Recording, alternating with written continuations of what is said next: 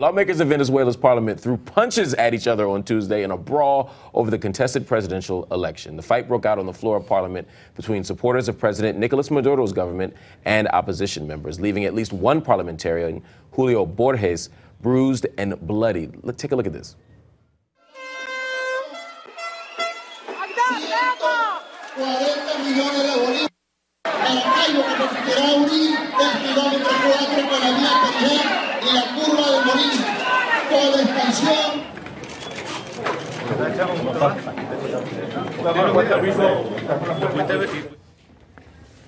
The opposition was reportedly protesting a measure that would block them from speaking in the National Assembly because they refused to recognize Maduro as the winner of the April election.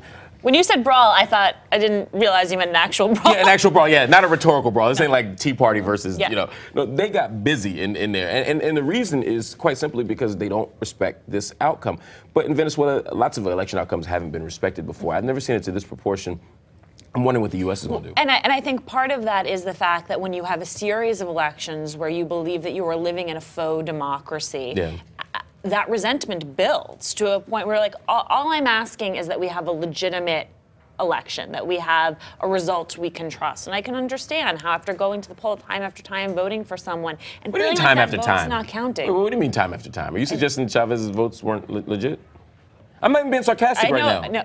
No, I'm just saying, I think there are people who do worry about the legitimacy of that. Really? Yes. So you don't trust the Carter Center? You look like I have two heads. Are you serious? No.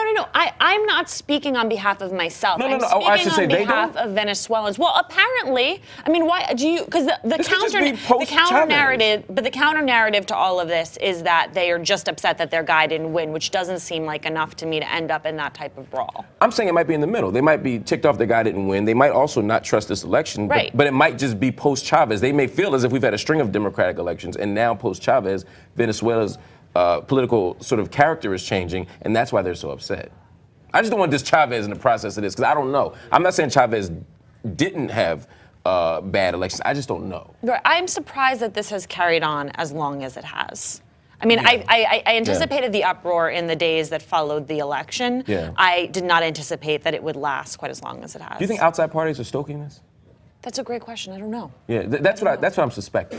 I'm suspecting that outside parties are stoking this, because that seems to always be what happens. Even back in the early 2000s when we had the attempted coup in Venezuela, it was because there were outside forces that were sort of animating the opposition forces, and that's why you see that happening. I suspect that's what's happening now.